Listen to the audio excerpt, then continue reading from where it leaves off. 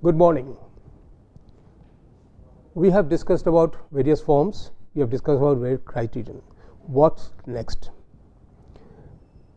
Next, we are going to discuss about the plant characteristics. Here, let me tell you, again I will take the analogy of the medical sciences. Doctor knows your disease, doctor knows what is to be done. Now, it has to be supplemented with a recommended or prescribed medicine. Here, it is all the more important that the doctor knows about each and every medicine that is going to cure you. If they don't know much about it, then it will become a sort of wild shots by which they are trying. Here, my objective is I will be discussing about the plant characteristics. You will find that when I will talk about the characteristics, many of the items I have already started discussing in the criterion, because that automatically falls into place.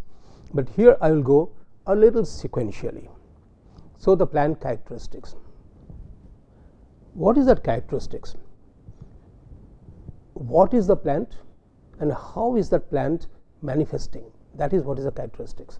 Each plant will have its own intrinsic characteristics, and also it will have its some attributes which we want to explore and exploit in our landscape. That is why this study of the plant characteristics comes into play. So, before we are we know about the attributes of characteristics, we must know the ID or identity of that particular tree. So, in that characteristics, I am giving a list here. You will see the first thing I need to know the identity or identification. Means how do I know which tree I am now discussing about? It is like that. So, identity or identification is very, very important. Then comes spread. Now, these are again identity is the first, but the next other items which are coming, they do not come in the order of priority in my list, but I will discuss spread. Then comes height, then profile, I will detail it out, then habit, then foliage, then root structure, then growth, soil requirement, light requirement, temperature relations, water requirement, bark character, cattle proneness or vandalisms, susceptibility to the wind, flowering attributes, fruiting attributes, pollution sensitivity or resistance, termite sensitivity or resistance, and the utilities and application. Now, if you look back to the earlier lecture that I have given, if you retrieve your whatever I have discussed, you will find that I have talked about this in some form or other, but essentially here I am focused. Here I am trying to say that now whatever its criterion by which I will be selecting that, but first of all I must know a plant well enough so that I can make good use of it. It is just like the medical representative is trying to explain the positive effects and the side effects of a medicine to a doctor. Doctor is not Mr. Know-all. The manufacturer of medicine comes to the doctor through the representatives, and the representative explains the entire characteristics or attributes of that particular medicine, including their side effects. Similar is the situation where we are now. When you are trying to know about a plant, what all you need to know in terms of its characteristics and attributes. This is where I am now. I will be going to them individually, one by one. The first and the foremost is identity. It is identity means which plant we are talking about, and then how do we identify the tree. So, this is identity of the plants. This will take a little longer discussion, because here there are many things which generally you are not aware of. You know a tree, you know a name, you may be knowing some traits or characteristics of this, but how it is represented, it is important to know about it. So, I will go a little detail on this. Okay. The first and foremost identity of a tree is by its scientific or botanical name. Whatever name you have been hearing about that particular tree, but scientific and botanical name technically you must know when you are prescribing, because it may so happen some of the trees will be called by different names in different locations, and maybe the same name used for different trees in different locations. So no risk taking in this. My first advice is always follow the scientific name when you prescribe. Along with that, you give the other names. So whenever identity is being said, there are three ways the identity is given. One is the scientific and botanical name, and the next is the common English name. Why common English name? Because generally, since English is a common language all over the world, and many of the people are talking in this language, they try to see what is the name by which it can be best represented. Other than that, what we have the local name. Local name is very risky to be for prescription purposes, because local name is generated by local dialects. The same tree may be named differently in the same state, in the different districts, in the different regions, guided by the dialectical differences. So what happens is, how will you use it? It is something like this. My advice would be, if suppose you are selecting a plant and you are prescribing it, you give it its scientific name. Along with that, you add the local name. You will find the people who are working in that locality, they are familiar with this, but when the tree has to be really procured, it has to be procured from the nursery or horticulture sections, and they know this tree, of course by local name, but they always refer this with respect to the scientific name. So this scientific name or botanical name is the first that you must know, and these names are little complicated, slightly high sounding names like chemical compositions and all. Common English name is for references. So if you don't give local name, still your project can be executed, but if you don't give scientific name, I have skepticism whether your project is going to be rightly executed. Okay. Now, so it is better to be discussed about scientific and botanical names. Whenever these names are being given, there are certain ways by which the nomenclatures are given, and they are universally same rule. What you do is, for any plant, you give a family name. See, very interestingly, it matches with our human nomenclature, your personal names. It matches with that. The personal name, like, say you have a surname, which is a family name. In some regions of the country, the surname is given first and your name is given next. In some other parts, your name is given first and the surname is given next. And in some parts, there is your name, then there is a middle name additional, and the surname. In some part, you will find that there is a name, surname, which corresponds to the location where one belongs to, then the father's name, and then your name. So this kind of things become complex whenever we are trying to see different names of different people in our country itself. For trees, it is something like, you have to have a family. So a tree belongs to a family.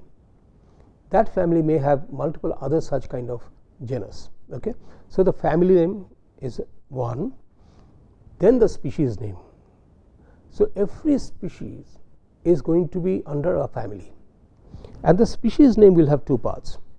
One is called genus, another is called epithet. Genus is its genera, the name which is derived from the family. Okay, and the epithet is its characteristics, some special characteristics, something, by some adjectives it is expressed. I'll give you one or two examples, you will understand. Very interesting.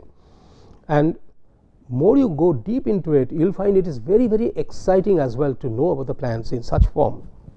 I'll give you a few examples to correlate. See, Ficus religiosa is the species name. Okay, they belong to Moraceae family.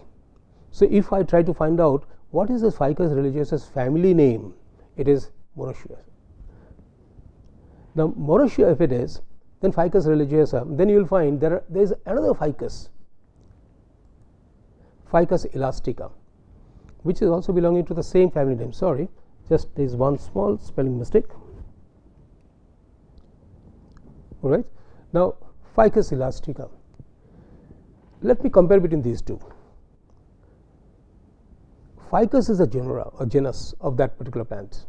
They are common for both the plants. So, if I see the species name, it has two parts usually, the first part and the second part. Ficus is one part and the religiosa is another part. Ficus is another part and elastica is another part.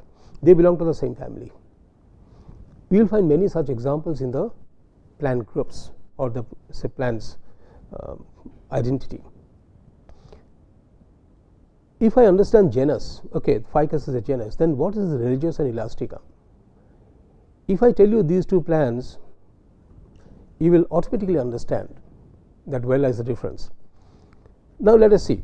In terms of epithet, religiosa, does it sound like any other common English word called religion? Yes, it does. It does. Elastica, does it sound familiar to elastics? Elastic? Yes, it does. Now, if I tell you the local name of this, the Ficus religiosa local name is people tree. People tree. See, I am giving all those names which are mostly available in North Indian, because I am not very familiar with the South Indian dialectical name of all these trees. So, it is difficult for me to say the right word. Though I have been hearing, I found that in South India different regions have different names for this. So, I am not taking that risk. I am trying to say what is most commonly available in the northern Indian part, and then I am giving an example with respect to that. So, the Ficus religiosa is people tree. You know how it gets generated. The second part, the first part is generating from the genus. Second part is representing one of the characteristics or speciality of this particular tree.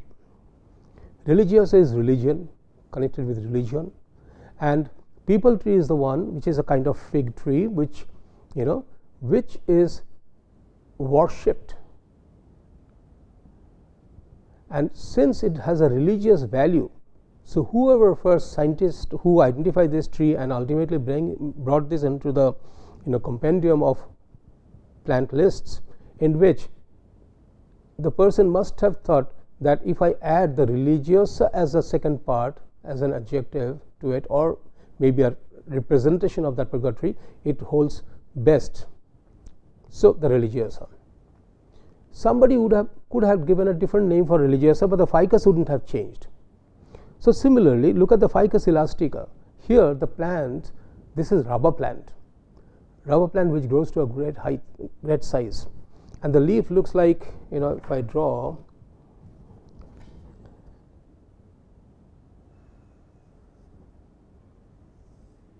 it's like this. This kind. It looks like a rubber plate, a rubber sheet. And also, if you hold it, the thickness and the quality is such, it looks like a rubber sheet, thick rubber sheet. So, just to give a representation that this is a rubber kind of thing, elastic word came into the mind of the scientist and added elastic as a part of it. I did not name one more in this, I am just trying to give that as a comparison. There is a plant, a tree called Ficus bengalensis. This is religiosa, this is elastica, there is a tree called Ficus bengalensis. Now, if suppose it is Ficus bengalensis, means they belong to the same family.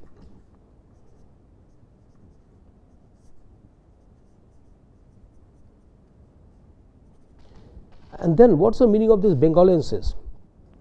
Interestingly, the scientist who found out this, first he identified this tree in a region called Bengal in India, eastern part of India.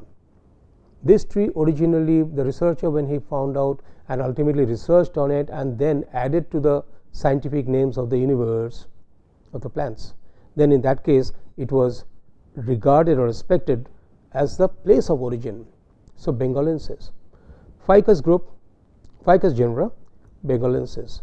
This is common English name is banyan tree.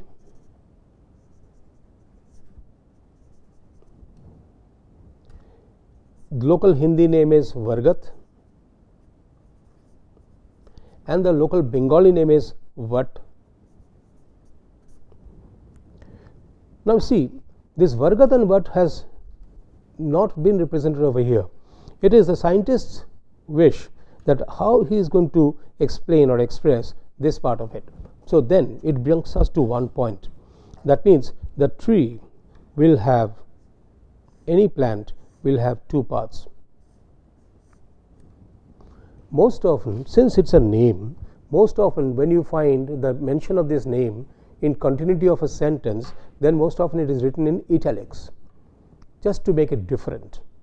It should not look like another English word. It's not an English word, it's a name, okay, for which if suppose this has to be written, this will be written as Ficus, then bengalensis in italics. Follow this rule, you will find that you will get the idea of it, Ficus bengalensis.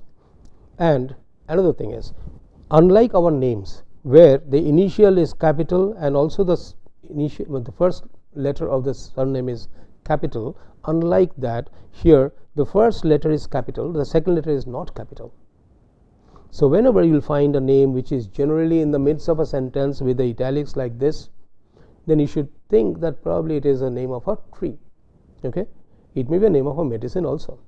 So Ficus bengalensis, this is how the whole thing is represented. So what happens is, whenever you are trying to see the identity of this tree, you must know about the family, you must focus on to the genera or genus, but very much focus on to this, which will give you some clue of that tree. Let's see, there may be one more example. See, Apocynaceae is the family name of a tree called Plumeria alba. Plumeria is a tree which is known as pagoda tree. Plumeria has multiple varieties. One is Plumeria alba and this Plumeria rubra. Plumeria is common. Then where lies the difference? Alba and the rubra, two different trees looking alike, but there are lots of visible or distinguishable differences by which, if you are connoisseur of it, if you are researching on this, you definitely can see, oh, this is different, this is looking different, okay. There may be certain things common. There may be certain things common. There may be the trunk structure is common, the habit is common, the leaf structure is common, but flower profile is also common, but the flower color is different. Alba is the Latin word meaning whitish, okay, albus. Now this Plumeria alba has a flower which is whitish with a yellow at the center spot. Plumeria rubra is a similar kind of flower. Fragrance also may be similar, but it is, rubra means red, so it is reddish color, okay, that makes a difference. So whenever you are trying to see the plants, just don't simply blindly take these names, try to know its identity with respect to its characteristics as well. There is another set of tree which I am showing here. See, Bignoniaceae is basically the family name of Tabebuia spectabilis. Tabebuia is a genus. Spectabilis means spectacular, very attractive, showy type. It looks good, okay. Tabebuia, if you see that tree, spectabilis one, then you will find the whole tree is highly contorted, a very lanky panky tree, very thin kind of tree. Foliage is also not very attractive, but the flowers are highly attractive yellow color. So whenever you see a Tabebuia spectabilis, the flowers, it attracts. Now when it comes to its another option, the Tabebuia rosei, there is a tree which is, which looks very dissimilar to the Tabebuia spectabilis, very large tree, very tall tree, quite organized. Tabebuia spectabilis will be slightly contorted. Tabebuia rosei is very straight, erect and wide, and it has pinkish, or rosy means pinkish flower, okay. So it is, so whenever you use the term called Tabebuia, if you use only say I will be planting Tabebuia, you are half right. You don't know that which plant basically, is it spectabilis or rosei. If by mistake you wanted rosy and somebody has planted spectabilis, it's just totally different things will be created. So be very, very cautious and careful about the identity of the tree. So my first suggestion is, try to know the scientific and botanical names of all the trees that you want, or plants that you want to handle in your landscape. If possible, try to know the common English name, if possible. If you don't lose heart and don't get depressed. No, I don't require, because ultimately prescription is going to be with the scientific names. It will be always beneficial if you know the local name to communicate to the local people that what plant you are saying. But since, like in India, we have so many languages, and the same tree will be given, called by so many names, it is really very, very difficult to know the names of all these languages. But what I do is, if suppose I am designing a landscape in a particular region, then I try to find out what is the local language, and then look in the local language what is that particular tree called, and try to record it. Okay, there are some studies, some researches I have found in which they have tried it, but they are dialectically so much variable from region to region that it becomes a difficult task. Neither it becomes very scientific approach. It is only for communication, but not for technical use. So this is it. So you use the identity. Now coming to the second part of it. The first part, the plant scientists, horticulturists or botanists, they will handle. I am very much concerned about the second part of it. Second part has to be understood well. How it is generated, how it is given name. Most often it is representing some of the characteristics, like say here it is, read this again, an adjective or phrase expressing a quality or attribute regarded as characteristics of the plant. Some attribute by which it is. Okay, what are those attributes? Is this list. In terms of scientific names, it is Latin or Greek terms used for plant characteristics. It may be used as a prefix or as a suffix. It may be represented in terms of seasons of the year. So when I am talking about this, basically I am referring to the second part of the name. Second part of the name may be representing something about the seasons of the year, or, but there cannot be two names for the same plant, mind it. There has to be a unique name. The unique name is genus, and then the next part. The next part has to be unique name. Generally, I have found that there are sometimes two names for the same plants, but one has to be very cautiously using it, knowing that which one is the best representing it. Okay, it may be seasons of the year represented, or emphasis or degree or kind. It may be size and shape. Means chiefly as prefixes in compound words. What happens is size and shape sometimes it gets added to another word. Like an example, I will tell you.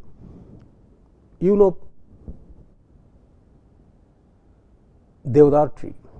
Deodar tree is that which has a leaf like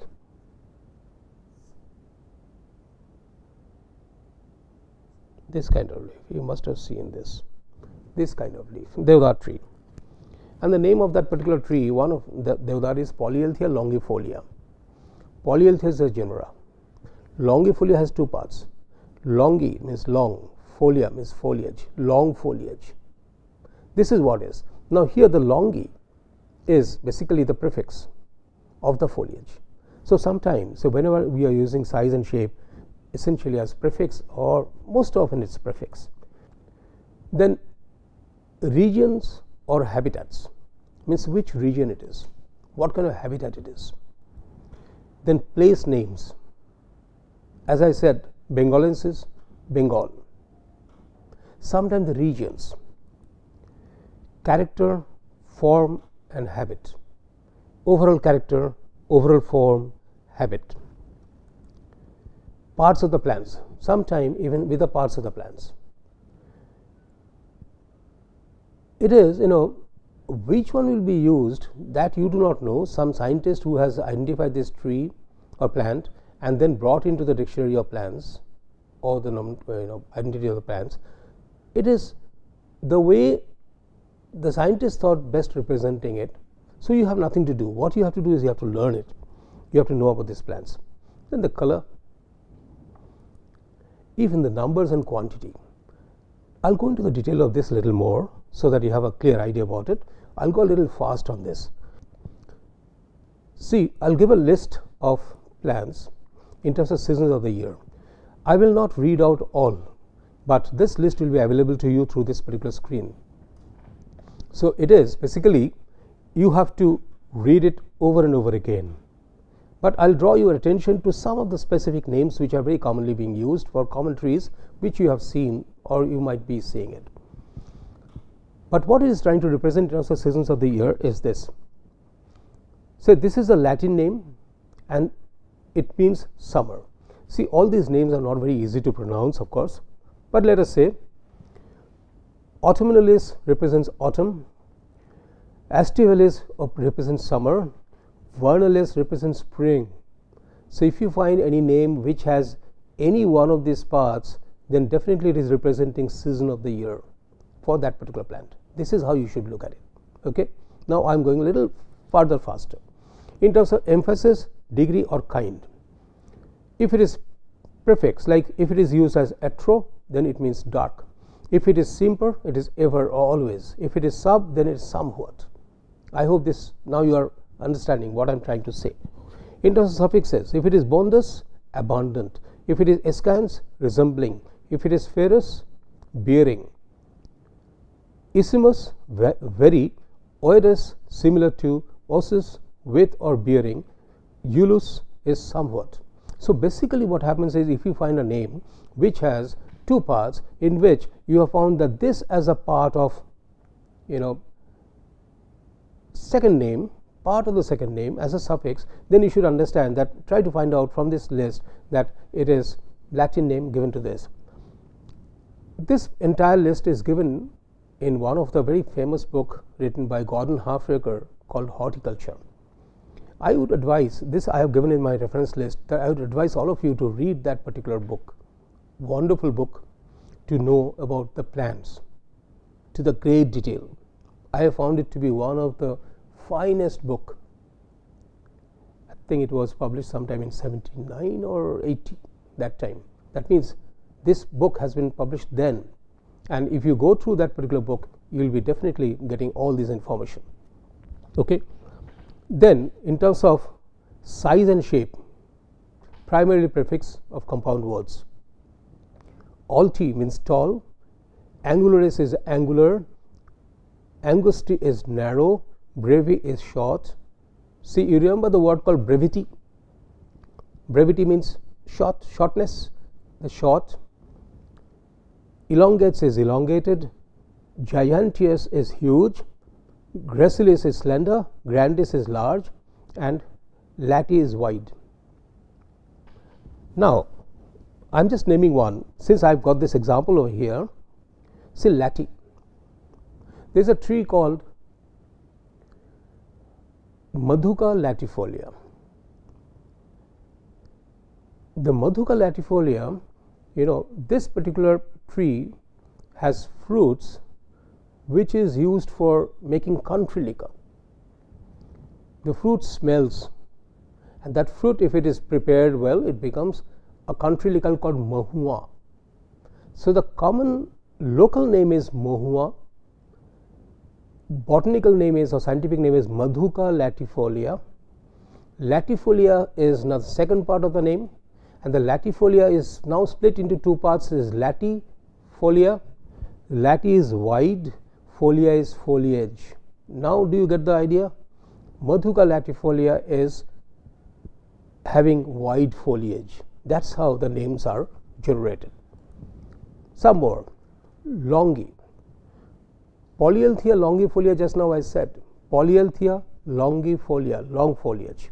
Okay. So macro is large, maximus is very large, mega is large, micro is small, minimus is very small, ortho straight, pervi is small, tenue is slender. Even if you now try to find out various names of the list from the plant list, then try to read through the second part of it. The genus part you don't focus much, but of course if you are trying to know the plant, you have to know both, but you focus on the right hand part of it, and then you try to see, does it match with any of these characteristics somewhere or the other. Then you will get the clear idea how to register that also in your mind. Okay. Then another set is regions or habitats. If it is aero, means off or in air. Okay. Agrarious is of fields, agrestis is of fields, alpinus is alpine, aquaticus is aquatic, australis is southern, borealis is northern. See, basically regions. Mountainous is of mountains. So if you find a tree with some indication of mountainous, then you must immediately infer that this must be growing in the mountains. Or if you find australis as a part of the second name, then definitely you should say it is southern region of the world. Occidentalis is western, oceanus is of the sea, that means coastal, orientalis is eastern. So all these eastern, western, northern, southern is with respect to the earth. Riparius is of riverbanks, rupestris is rock loving, succatilis is rock loving, sylvaticus is of woods, sylvestris is also woods, and terrestris is of earth. There are some names which you will get, which will have a part called Americanus, that means it is from America. Germanicus is from Germany, Bengalensis is from Bengal, Indica is from India. So I hope by now you understand that how these nomenclatures are given. Character, form and habit. I will go a little quickly now. Acuminatus is tapering, acutus is sharp pointed, alatus is winged. I am just naming one tree here, alatus. There is a tree called Starculia alata. This tree I will discuss when I will talk about the plants in detail in my next series of discussion, series of lectures. Starculia alata is a tree which has, the tree looks like wings, it spreads. So when the name has been given, the alata word has been added to it. Two ways of alata you can see in this: wings in terms of its branching, and also it has its roots which are of buttress nature, buttress roots, spreads like wings. Okay, so alata. Annuus is annual, arborescens is woody tree like, barbatus is burbed, biennis is biennial, capitatus is headed, carnosus is fleshy, coloratus is colored, columnaris is columnar, communis is common or general, cornutus is horned. I would suggest, I am just reading it for you so that it enters your ear and you get a little idea about this, but I will suggest that you are downloading this particular lecture, read it over and over again so that you get idea about this. Crenatus is scalloped, Christus is crested. So similarly, like different others, I am just going quickly through this so that I don't have to spend much time on this. Densus, dentatus, dentatus is toothed, dentatus, dental, tooth. So you always get a correlation between this. Erectus is upright, erect. Okay, esculentus is edible, eximius is distinguished or unusual, and filiferous is having threads. So if suppose you find somewhere the name called filiferous, then you must understand that somewhere, either in the leaves or in the barks or somewhere, thread like things will come in. Okay, then character, form and habit, in which you have double flowered, floridus is flowering, fragilis is fragile, and fruticosus is shrubby or bushy, glaber is smooth. Let me name another tree, Pongamia glabra. Pongamia glabra is Karanj. Karanj tree is a large tree. Glaber is smooth. Okay, what is smooth in that tree? If you take a leaf and look at it, it's so shiny, smooth, so glabrous. Okay, and scientist, when he was trying to give a name to it, he made it glaber, Pongamia glabra. The name is given in that form. Okay, similarly, different others. Hortensis. Let me give another name for another tree. Hortensis, garden type. There is a tree called Millingtonia hortensis. Millingtonia hortensis' common English name is, or even the local name is, Akash neem. Highly fragrant flowering tree, tall tree with the leaves with a different kind of parted kind, and has small white flowers hanging like bells. You can always smell this around. If there is one tree in your region, definitely you will get the nice smell. But only thing is you have to really take pain to find out which tree is really spreading that fragrance. Millingtonia hortensis, which is garden type, usually placed in the corner of your garden property. Okay, Hybridus is mixed, then Incanus is hoary, and then Laciniatus is top. Okay. So similarly, the other names, let me see if any other examples which I can find out from here, which I can say. Okay, look at this, where my cursor is, Officinalis medicinal. You know amla. Amla is a medicinal fruit that you use for digestive ordering. That's name is Emblica officinalis. Emblica name resembles with our amla in Hindi. So Emblica officinalis. Officinalis, the moment you find the officinalis as a name, part of the name, then immediately you should understand this tree must be having a medicinal value, whether it's a fruit or the leaf or the branches or whatever. Okay, that is how the whole thing is. Some more quickly. Pendulus is hanging. Polyalthea pendula is one such. So you go through all this list as I have given over here. Let me see if any name which I can bring to your knowledge with respect to the common trees, because all these trees name I am saying is common. Okay.